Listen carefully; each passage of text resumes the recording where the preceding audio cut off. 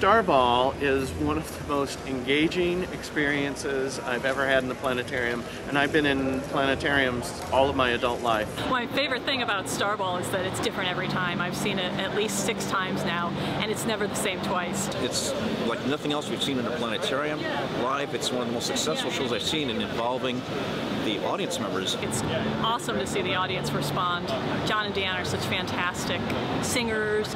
They connect with the audience in a really interesting way, and people just really get into it.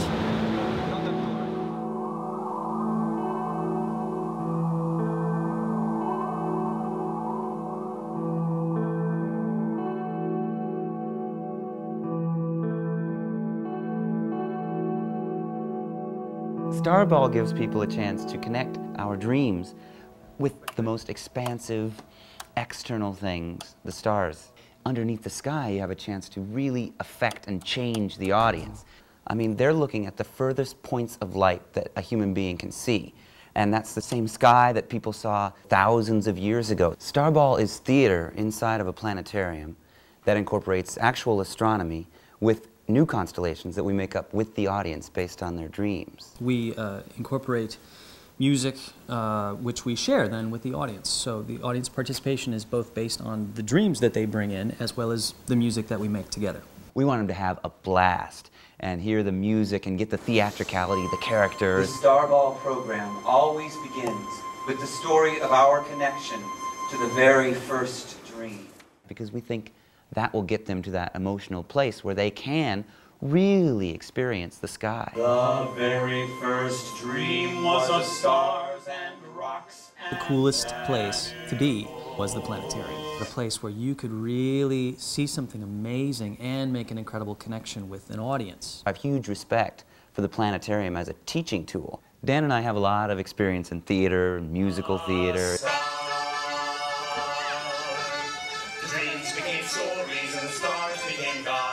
I think that both of our theatrical backgrounds and chosen vocations bring to life this planetarium show. And that's the experience we bring to Starball. We want to give people the experience of looking up and seeing the stars. But it's not just putting the stars up there, it's finding a way to get people laughing and singing and feeling that feeling. And that's one of the reasons we created the show. Best improv that I've ever seen in a planetarium. It's very innovative, very great shows. I love it. What I love about Starball is the energy, is the joy, is the participation, and is the fun. You don't walk out of too many shows feeling like that, feeling like you not only learned something, but you had fun doing it. Come to the village to sing and play, conductor and proxy. The proxy is who I play in the show, and the proxy is the conductor's assistant. He runs the planetarium operations, sort of the astronomy expert for the evening. Welcome to the clearing. It was very courageous for you to come. Please begin by filling out your anonymous personal information forms. Doing so will allow tonight's program to begin. I play the conductor. I lead them to a clearing, a place where the stars are glorious and bright. Welcome. It was very courageous of you to break curfew to join us tonight at the clearing. This program will be presented without an intermission. No break in the action that might suggest that this is an insignificant event that can simply be put on hold with no dire consequence or loss of momentum. And the first thing that people do, as soon as they locate their seat, they have a clipboard with a piece of paper and a pencil right there. And they begin to fill out a dream that they've had recently. I'll collect your dreams now. Just put them into the box. Excellent. Please have them folded 3 times. Wonderful. Here at the village, there's plenty to do. Tonight, at the clearing, we explore outer space and our inner selves. Like mythic traditions long forgotten, we will use the nighttime sky to guide us to the secret village of our collective unconscious. So we start the show by teaching people how to orient themselves using the stars. We're all looking at the same stars, and we can say, over there in the northeast, close to the horizon, and use that common vocabulary that we've established. Coldness, constancy, yes. Over here in the south. We talk a little bit about how certain constellations are at home in certain parts of the sky. We've got a lion very prominent in our springtime sky. Now, conductor, I've got a question here. Yes, Proxy. If you are born in this world in the springtime, what is your birth sign? Oh, good. And then we show them how this perspective changes as the Earth spins and the sky moves overhead. So they get a sense of navigation and also how we are moving through space, spinning on our axis and orbiting the sun. And in that light, it felt so nice, with the stars over you and me.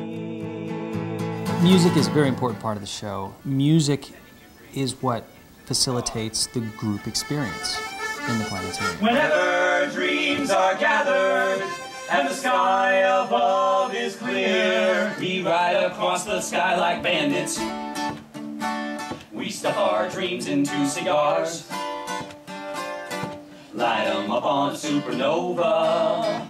The balloon's filling up with helium. So drop your ballast, here we come. All right, folks, we need your help to get to the secret village of our dreams. We can't get there without you. Look what the conductor's doing right now. He's patting his legs. He's keeping the beat. Keep the beat with us. The music in the show helps us transition from the scientific astronomy to the inner world of the mythology and the dreams. Come to the village to sing and play. Conductor and proxy will show you the way. Come to the village. Pajamas okay. And we find that having people sit together in the dark and listen to the live accordion, guitar, and voices helps them go to those places. And also, we get them singing along, which is very nice. The village, good. We're coming, we're coming, our hearts are coming. We're coming, we're coming, our hearts. That's it, yes! We're coming, our hearts are coming. Television, it's not a film. This is something that is happening before people's very eyes. When you're working with people and playing off of them, then you can really take them someplace where they've never been before, and where I've never been before. Remember these quadrants and their associations as we move into the next part of our program. If you have a planetarium, you should probably give Starball a chance. I would recommend Starball to anyone looking to bring something unique and exciting into their dome. But I think it's so interactive, it's so based upon your own personal feelings being translated into sky mythology that I think you'd have a hook even for those often hard to catch grade 8 through 12 audiences. The audience is so enthralled in what they're seeing and hearing. It's just a great participatory event. Tonight we start the journey to become our own redeemer. The ideas in Starball evolved out of trying to communicate the depth of connection that early cultures had with the stars and with constellations. If you could draw a dream randomly out of the box and read it aloud to the group, please. I'm in the 8th grade. I'm ironing. There's laundry hanging everywhere around me. But when they start projecting their dreams up there, they don't want to do it just willy-nilly. They all have the same basic shared knowledge of astronomy. And you're going to find an original constellation inspired by the dream that we just read. All right? When people are in the dark, they're less self-conscious about saying the wrong thing or asking a question.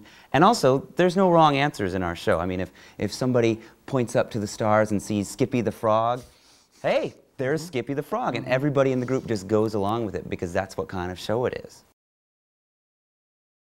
I see Heinrich up here. Oh, you see Heinrich? Okay. Yeah, up here we've got his head right in here. Right. Okay. By having the group make up their own constellations in the stars, they could relate to the depth and meaning that these previous people had felt.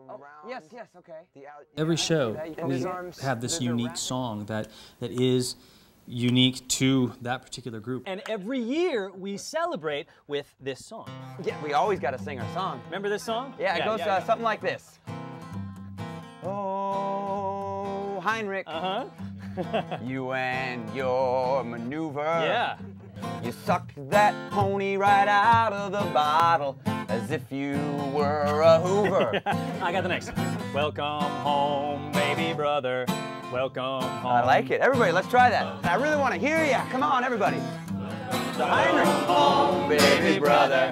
Welcome home. Squeeze him out of the bottle and into our arms. I think what makes the show magical is it wakes people up to the fact that the same stars that have always been over their heads, people see in a new way, and they connect it with themselves.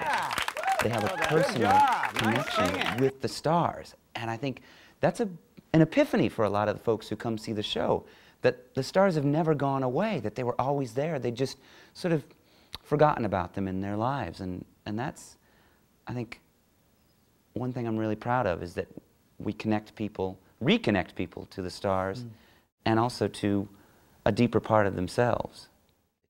Keep looking for clearings and projecting your dreams into the stars.